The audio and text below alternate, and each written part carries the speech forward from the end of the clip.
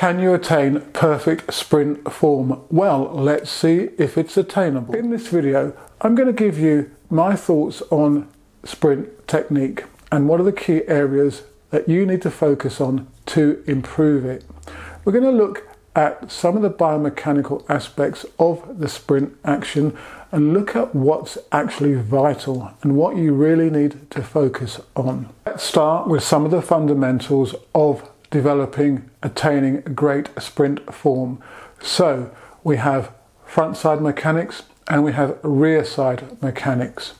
Crucial to this is heel recovery on the rear side and knee lift on the front side.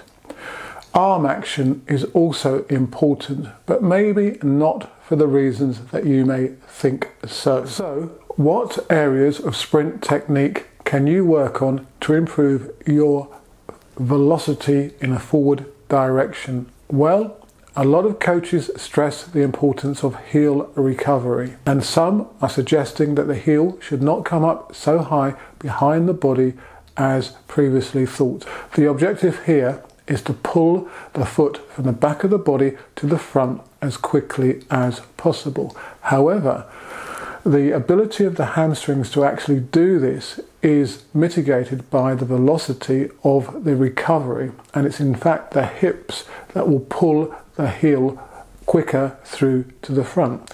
Therefore, it makes a lot of sense to work on exercises that target the ability to pull the leg to the front. Another vital aspect is the strike on the ground. Now this needs to be a few centimeters in front of the center of mass of the body on foot strike, and the weight then transitions very quickly over that foot.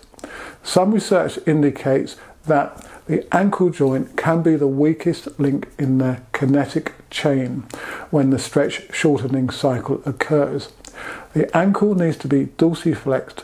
It needs to have pre-tension in it on striking the ground, and then you'll not get a yielding effect, which will create greater impulse. Now that impulse, as I've been saying, needs to be transferred into horizontal velocity, and that's where the hips come into great play in order to achieve that.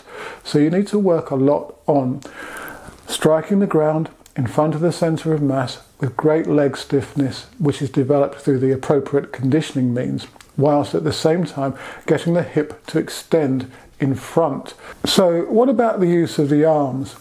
Sometimes coaches say move your arms faster and you will sprint faster. In many ways that's not entirely accurate, as apparently the counter movement of the arm swing negates the ability of the arms to transfer force in the forward direction. What it can do, because they are doing this movement, is at certain points in the stride cycle the force will be transferred downwards. So again, we're encountering a problem whereby the arms could increase vertical force going down into the track surface, which needs to be then translated into horizontal force. Thus, when I'm coaching my athletes, yes, we do work on arm action, but predominantly we're working on the hip action, heel recovery through to thigh extension in front of the body, and developing the means by which to convert the vertical forces, the power the athlete generates, into forward and fast momentum. In reality, you should see the arms as balancing the sprinting motion, counteracting the rotation that will develop through the core if you don't use your arms properly. When I'm working with a sprinter and attempting to improve their technique, I will look at their transitory ability, their ability to move that way across the track, their ability to strike powerfully onto the track surface.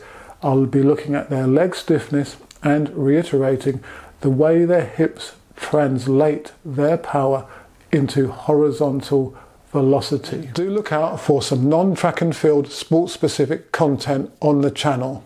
We're going to look at how you can improve your football speed, your hockey turning ability, your rugby sidestep, your agility, for all those sports and for more. Do you want to take your coaching to another level, to learn about how to program properly, systematically, specifically, so you get maximum transference between your training means and your training or performance goals, then why not consider becoming a channel member? Every month I post an exclusive video for coach athlete members, and here we'll go through the various elements of technical work, training planning, periodization, etc. that will take your athletes or your performance to the next level. Go to the channel's homepage and click on join to find out more about channel membership. Hopefully the information I provided in this video will help you improve your sprint form. If you have any specific questions, then do drop me an email or leave a comment in the section below or through my other social media. If you're interested in the extremely accurate and portable Freelap timing system, then do get in contact with me.